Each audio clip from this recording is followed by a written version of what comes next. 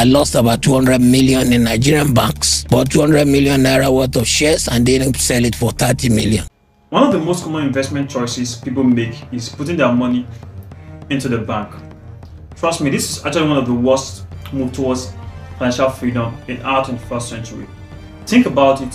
While your money is sitting in your bank account, probably earning you minimal or no interest at all, the value of other financial investment options has skyrocketed. Do you want to know one major asset all millionaires or billionaires of time past and of our generation are all holding in common? And why are they holding it? In this video, we are going to challenge everything you thought you knew about safe investments. We will break down why bank shares are becoming obsolete and why this asset is rapidly becoming one major valuable asset you must own in Nigeria today. And also in this video, you will understand some in the downside of the traditional investment. Let's start with the harsh truth. You might think investing in bank shares is a safe bet, but in reality, it's a sinking ship. Do you know, with the continuous rising of digital banking and fintech companies, traditional banking is constantly under pressure. Banking is becoming less profitable, which definitely results in lower dividend for their shareholders. I lost about 200 million in Nigerian banks, bought 200 million naira worth of shares and didn't sell it for 30 million. And I'm not talking of wonder banks. I'm talking of the ones that are in existence today. And every time their shares go down, the MDs and founders go up. How come? Another banking investment options you may consider is probably opening a fixed deposit account with a bank, where you get to earn annoying interest on your deposits.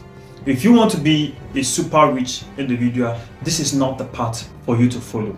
To be fucking serious, banking investment options are notoriously known for low return on investment. This is how the bank fools you. They made you to blend or force you to bring your money to them by lobbying financial regulators to say there is too much money in circulation, which is one of the causes of inflation. Upon lending your money to the bank, they promise you safety on your investment at a ridiculous interest. Well, while your money may be safe from physical robbers, the bank is actually robbing you of something more and opening you to more potential risks. And this is it. Let's say you deposited 1 million naira with the bank with a single interest rate in return on the investment, and inflation is rising, or inflation is at double digits as of when you receive back your investment. Well, you may receive more in what you deposited at the initial point, but in reality, you have lost a greater portion of your money because of the purchasing power. What your 1 million naira could purchase 1 year ago with inflation at a single digit can no longer purchase the same item today with inflation on double digits. Now, let's talk about what the ultra wealthy are investing in. The richest people in the world are buying vast amounts of farmland. The likes of Bill Gates, Jeff Bezos, Tony Elumelu, including the African richest man down with him. In fact, without excluding your presidents and your governors. May I ask a question? Who is the richest landlord or the landowner in Africa? I guess you already know that. Why? Because they know something that you don't.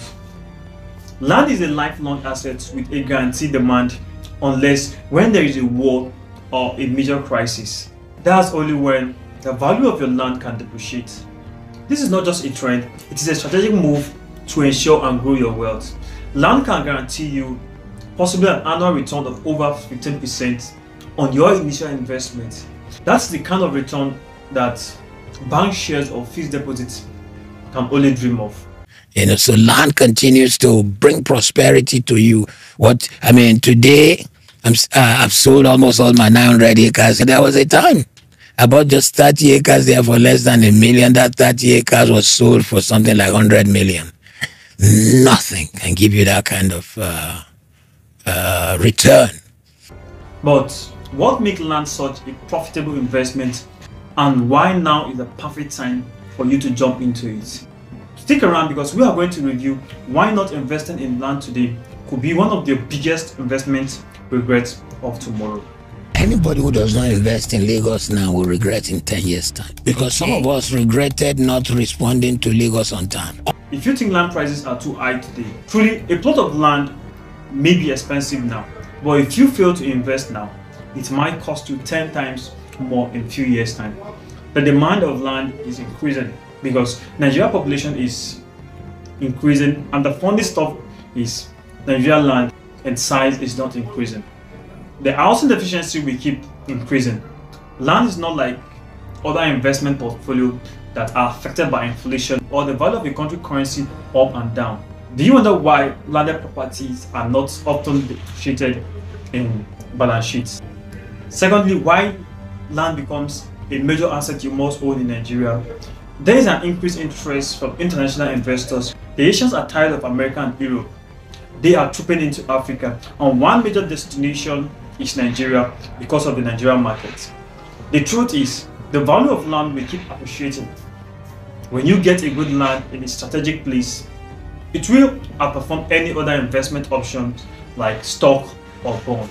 Real estate is the only estate that is real. Why? Because stocks are volatile and unpredictable and has no edge against inflation and country devaluation. When you own a land, you are not just owning a piece of property, you are owning a piece of the future. Now, you might be thinking owning a land is complicated and expensive. The truth is, owning a land can be surprisingly simple. When you invest in properties with minimal upkeeping in a place with potential future development, for example, purchasing undeveloped plots can offer significant return without the need for intensive management or maintenance. Land don't move, land doesn't die, land doesn't shift. Land, you may don't even need to cut the grass. But because of the location, it changes your allocation. You don't need to worry about tenants, building repairs, or property management fee for those who want a just in and off investment with the potential for just substantial gain. Secure a right plot of land in a strategic place, and you could let it sit untouched and still watch the value of your asset rise. But owning a land is more than just a long-term investment strategy. You can turn your land into a passive income stream almost immediately. In the next segment, we'll dive into some monetization strategy that will have your land working for you from the day one. Stay tuned. Owning a land don't just have to be about waiting for its value to appreciate.